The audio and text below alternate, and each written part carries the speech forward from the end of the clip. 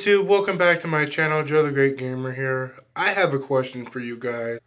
Where's all the nice people at? You know, where's the positive people? You know, there's been a lot of negative things going on in this world. There was one friend of mine that I used to call a friend, but she's not my friend anymore because of what she said to me and what my ex told. Well, not my recent ex, but my other ex. I have proof that what she said to me was not good. But I roasted my friend. She deserved it. But here's the proof. Okay, YouTube. Here is what I wrote to my friend. I said hello. Then she calls me and I said, I'm busy at the moment. Please text me because I was at work at the time. And I said her name. Hello, is this Aaron Little? You and Dylan thought I was dead. Well, anyway, I've been meaning to talk to you. But I've heard that you've been busy these days. Plus, I have good news to tell you. I finally got a job. I'm working at the T-Mobile Arena and gonna make some money. Plus, Dylan says that you hate me, so why do you hate me? I have done nothing to you that you would hate me for.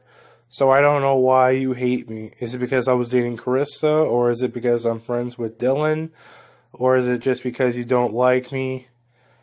What's worse is that you send Dylan to be your messenger boy and to tell me to stop texting you.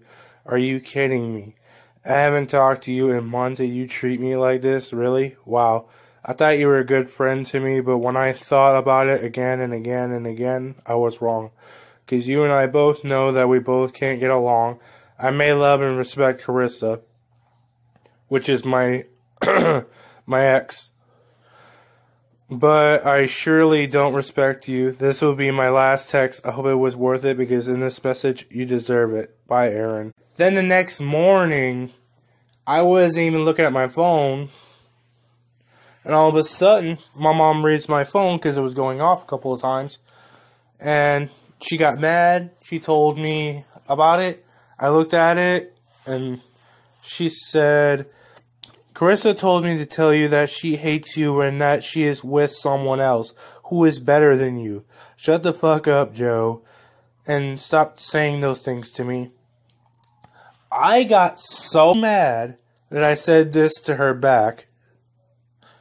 I said, better than me, child, please. Plus, you're not the boss to me. And do you really think that you're a badass? Hell fucking no. Stop saying those things to me. What are you, a fucking child in a fucking kindergarten with Dylan? And now Chris is a new student in the class? FYI, the reason why her and I are not together is because her fucking mom broke us up.